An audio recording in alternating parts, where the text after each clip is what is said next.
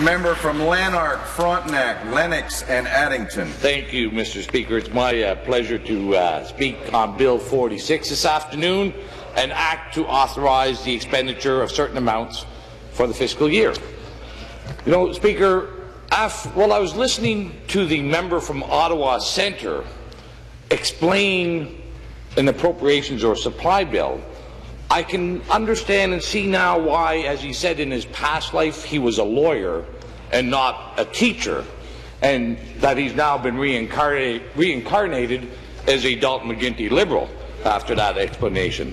Mr. Speaker, the government House Leader, when he introduced this bill for second reading, said this bill was part of the Liberal story, and he was proud of that story. Well, let's put that story to test. And I guess what I would say, that story, especially today, in light of the Ornge Scandal, another $1 billion to pile on the heap of previous scandals, the real Liberal story is, what's another billion? And maybe that'll be their campaign slogan next time around. What's another billion? We might as well just pile a few more on. So, but here is the real story, Mr. Speaker. Every time a bill gets introduced by this Liberal government, it's an expenditure bill. It's a money bill. They're spending money. Surprise, surprise, every time, whether it was the bill for the Southwest Ontario Development Fund, the seniors tax credit, the education tax credit, every bill that they put in is an expenditure bill. And then, of course, this still follows through with the Drummond report, which, of course, the Drummond report said, let's hold off here, let's... Sorry. Seems that members are forgetting to acknowledge the chair. It's not so much me, it's the chair. So when you come in and out of this chamber, we would like an acknowledgement of the chair. Thank you. Thank you, Speaker. It's always good for people to remember the proper conventions here. Mr. Speaker, the real story about all these bills, in light of the Drummond report, is that this Liberal government keeps spending money.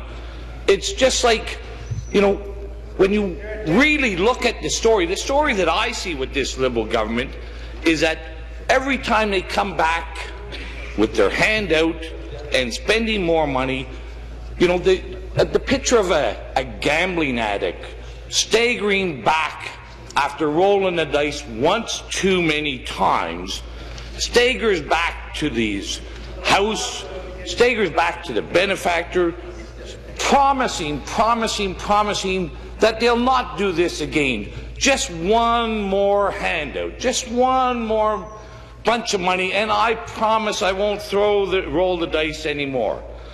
But we know that that is the Liberal way. Just spend, spend, spend. And let's look at their track record as they've taken Ontario into have-not status for the first time in our history as a province. Let's take a look at their expenditures and what's happened with the average, everyday resident and citizen in Ontario. In their 8 years, they've doubled the debt.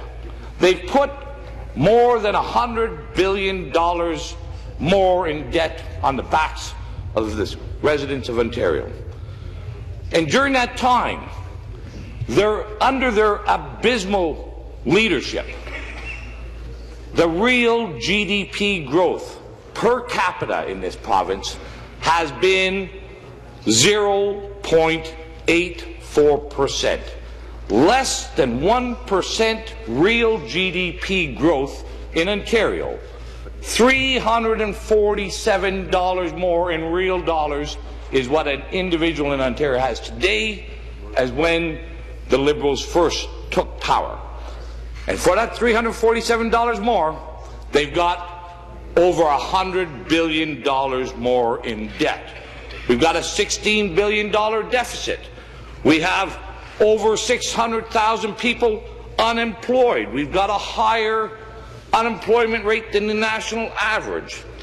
And of course, we have Ornge that they're so proud of over on the other side. Mr. Speaker, this House leader said that he was proud of this story, proud of this story of abysmal economic performance and an abysmal spending record that has put Ontario in our worst fiscal position ever in our history, ever. And just to give you an example of what sort of spending, as the average taxpayer in this province has seen their real per capita growth grow by 0.84% in 8 years, the rate of government spending has been over 7% each and every year of the McGuinty government. The rising cost of public servants. There's a story in yesterday's paper about how, under the McGuinty term, a first-class constable police officer in this province 8 years ago was making $59,000. He's now at $84,000. That's a lot more than 0.84%. About 30% has been the increase of our cost of public servants.